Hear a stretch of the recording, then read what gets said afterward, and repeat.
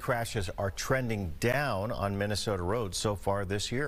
But that does not mean public safety officials are stopping their quest to make our roads even safer. Se Kwon joins us live now with just got some new data this morning. Say, good morning.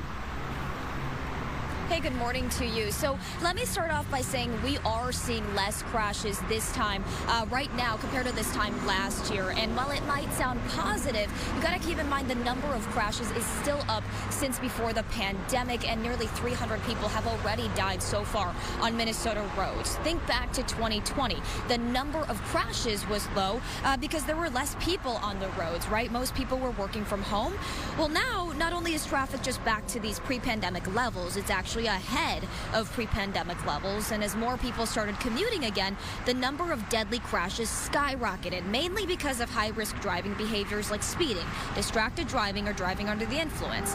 And if we look at the numbers, guys, there were 394 traffic-related deaths in 2020, and in 2021 there were 488, and right now that number sits at 288 with 3 months still left to go of the year, and we're right in the area of about 40 fewer fatalities this time right now compared to last year. And we know summer, a very popular time to be on the roads, people heading up north, taking advantage of the weather, and these numbers from the Department of Public Safety really prove that. But traffic safety officials say this transition period from summer to fall, so right about now, is actually when we see the most severe crashes, because unlike the slick roads we drive on in the winter, the roads in the fall are in pretty good condition, and stats show drivers seem to really lean into that.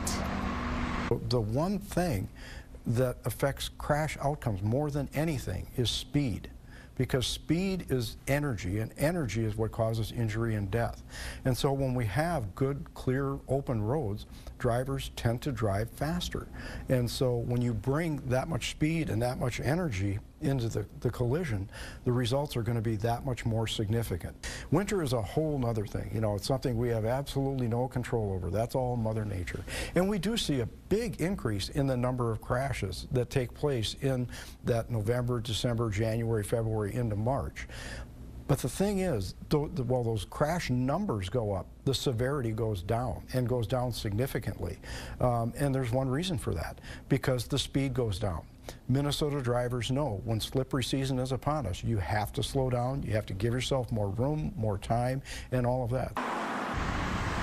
Director Hansen also says more crashes usually happen this time of year because we're getting used to what we haven't seen in the summertime, like reduced daylight and more people on the roads, with everyone being back at school or work. Now, he also says no matter the road conditions, no matter the weather, there are 4 things Minnesota drivers can do to reduce their risk of getting involved in a crash. That's number 1, always get buckled. Number 2, don't drive distracted. Number 3, don't drive under the influence. And of course, number 4, always obey the speed limit.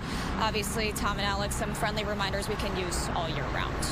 Yeah, a lot of people up there are speeding. It's not good at all.